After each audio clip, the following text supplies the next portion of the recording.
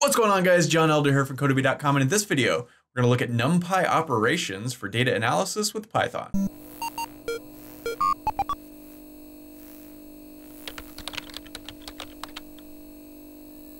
Alright guys, like I said, in this video, we're going to look at NumPy operations. But before we get started, if you like this video and want to see more like it, be sure to smash the like button below, subscribe to the channel, give me a thumbs up for the YouTube algorithm, and check out Codemy.com where I have dozens of courses with hundreds of videos that teach you to code. Use coupon code YouTube1 to get $30 off membership. That's all my courses, videos, and books for a one-time fee of just $49, which is insanely cheap. Okay, continuing on with our data analysis for Python course, it's time to look at NumPy operations. And we've been talking a little bit about NumPy in the last video.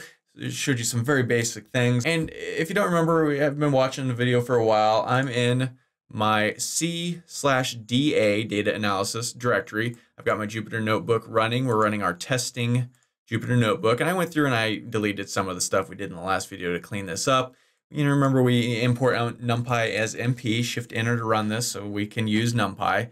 And now we're ready to go. So like I said, in this video, we want to look at NumPy operations, specifically mathematical operations. We're also going to look at universal functions that kind of go hand in hand with NumPy operations. So that should be cool. So when I'm talking about NumPy operations, I'm talking about math. We want to be able to do math on the numbers in our NumPy array. So let's just create an array really quickly. I'm going to call this array, and let's go np.arange.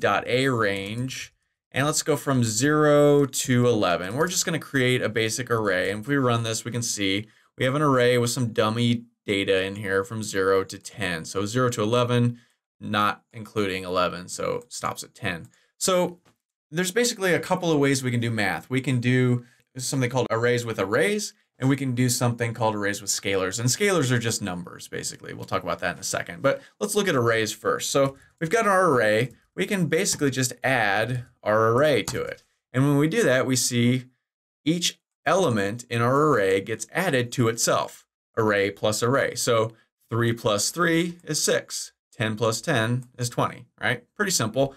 Now we can use all the sort of math operators that we want for this. We can do a minus.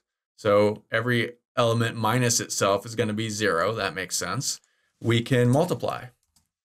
Every element times itself. 9 times 9, 81. 10 times 10, 100. That's cool. We can divide. Now this is actually interesting. We're going to get a warning here. And that's because the first element is 0. So 0 divided by 0, if you remember way back in like elementary school math, you can't take 0 divided by 0. So that's a null value.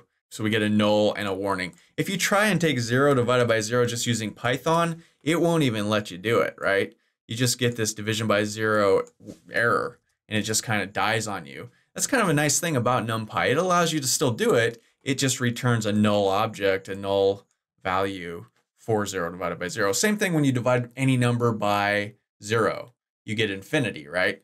Same thing, we'll get an infinity warning, and it won't just crap out on us. You know, if we went normally 8 divided by 0 and ran this, we just get this, you know, division by 0, can't do that error with regular Python. With NumPy arrays, we can do that. And we'll look at that in just a second. So where are we at here? Dividing, we can also do exponents, double stars, right? And so 2 to the second power is 4. 9 to the 9th power is a very big number, right? 10 to the 10th power is, even bigger. So that's how you do exponents. Very basic. So this is arrays with array operations, right?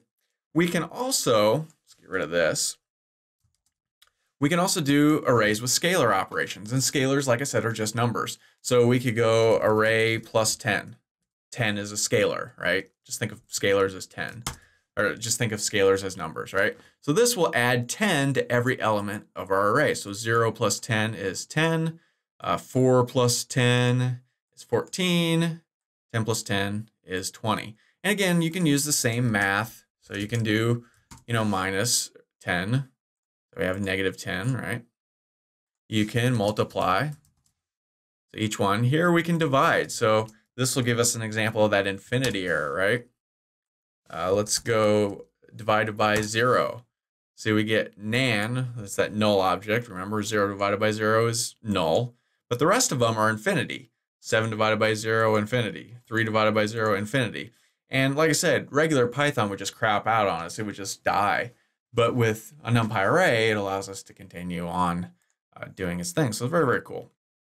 So those are basic operations, NumPy operations, math operations that we can do. You're always going to want to do different types of math with, data analysis, and this is just a very basic, very easy way to do it. So I mentioned you can also use a bunch of NumPy functions. There's a bunch of universal functions built into NumPy that we can use, and we use them like we use any sort of Python function. We just call them. So np.square root, right? And it's a function. And then what do we want to run this on? Our array. So we just pass in array as the argument to the function.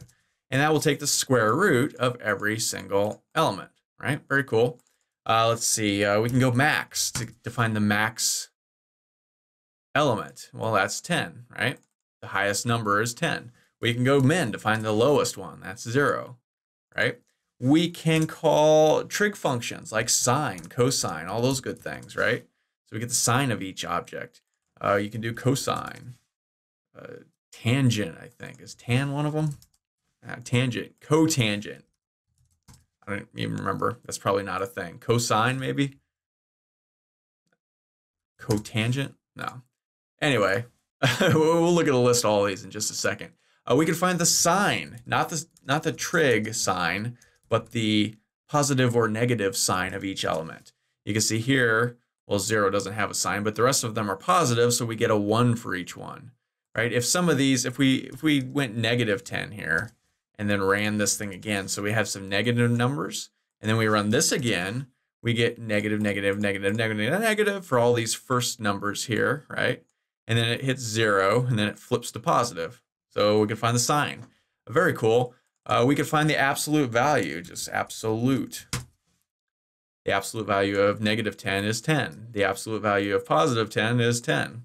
So very cool, and just an easy way to do basic things to your data, to your numbers in your array. So like I mentioned, there is a list of these. Let's see, got it written down somewhere. Universal functions for NumPy. Let's just head over here to our web browser. And it's just at docs.scipy.org/doc/numpy/reference/ufuncs. Bring the ufunc. I don't know, .html. And we just get to this universal function page. And if we scroll down towards the bottom, we get an actual list of all these. So here's the math ones. We could call math operators as universal functions, right? We just did adding, subtracting, multiplying, dividing, just using the multiplication sign and the addition sign. We could have also used the function. I think it's kind of weird to call the add function when you want to add, when you could just put the plus sign on your keyboard, but you could. Negative, positive, we can find powers, the remainders, that's interesting. Absolute value, we looked at that one. Nearest integer.